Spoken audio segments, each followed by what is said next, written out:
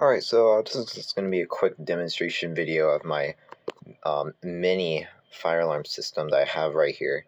It's technically not a system, it's just hook up to the wall using an AC adapter, but if you really think about it, it's quite big. So first off, we have the FCI MS2L pull station. It's basically a fancy locked version of the FCI MS2 where you can just lock this, and currently have it unlocked though, but very nice. Come up here, we have a system sensor mass on a back box hanging on the wall, and I have that random sign. And yeah, so what this thing has, we have two alerting alarms, and we have 3 activating stations. The first station is a FCI MS2L, and if we were to follow this wire coming up from over here, it goes to a system sensor 2400 smoke detector, and we'll currently see it blink right now, just like that. We do have power, and then we follow this back to the alarm. And then coming over here, coming into the hallway, we have, following the wire, an FCI, a system sensor Spectra Classic, hooked up here in the hallway. And if we also follow this wire coming back over here, we have another system sensor 2400 smoke detector in the hallway with power as well. If we can see it blink just in a second. There we go. This system does have power. We have 3 activating alarms. So yeah, this one's a little yellowed. But if we follow this back, you may be wondering, well, if the smoke detector were to go off, how do you reset it? Would you have to unplug the power? Yes, but also no.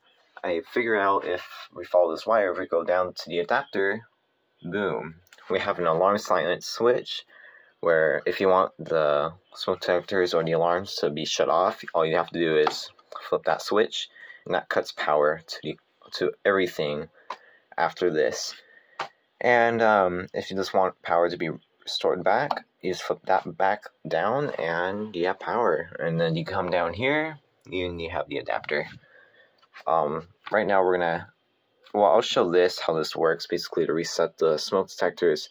But first, let's go ahead and activate the MS2L.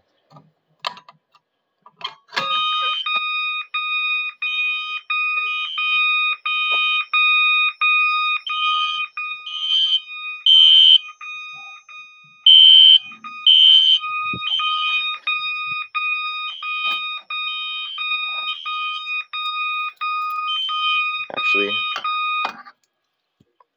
all you have to do is do that, flip the switch, do that, flip that down, there's a model number, and do that.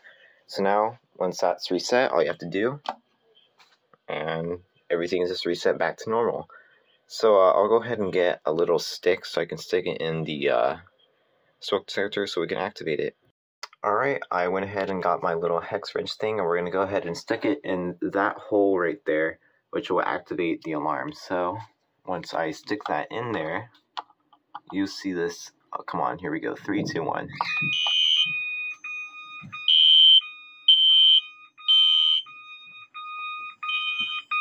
And to basically shut off the smoke detector, all you have to do is that, and it resets it.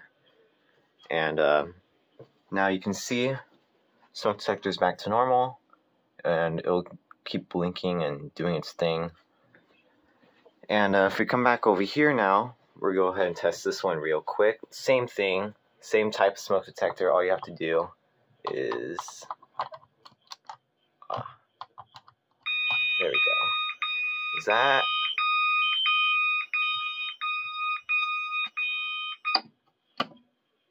And yeah, that resets your system. So yeah, it's a little demonstration of this. Thanks for watching.